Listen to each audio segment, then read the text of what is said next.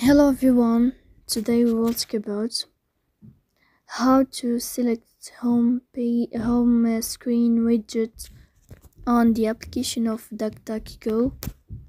You will go to DuckDuckGo app as you see and you will click here.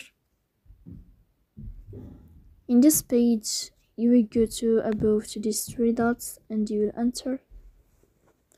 After that, in this list you will click on settings and you will go here.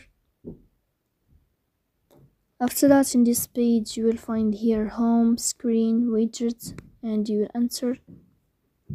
And then as you see here, you can add this to add to home screen as you see, and then you will click add. So please don't forget to support us by like and subscribe.